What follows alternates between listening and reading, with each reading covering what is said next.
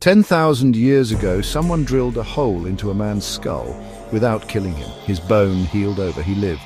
This remarkable discovery was made when archaeologists unearthed an ancient skull showing clear evidence of trepanation, a form of early surgery. The skull, with its perfectly healed hole, tells a story of survival and resilience. Imagine the courage and skill it took to perform such a procedure in the Stone Age.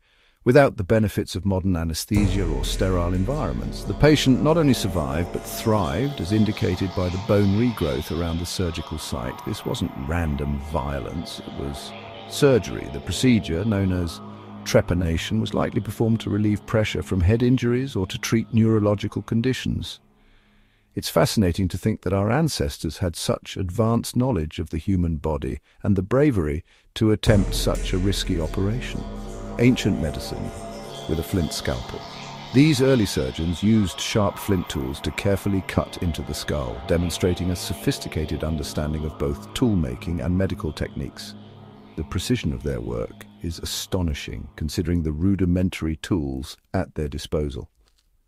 Subscribe for medical marvels before modern science.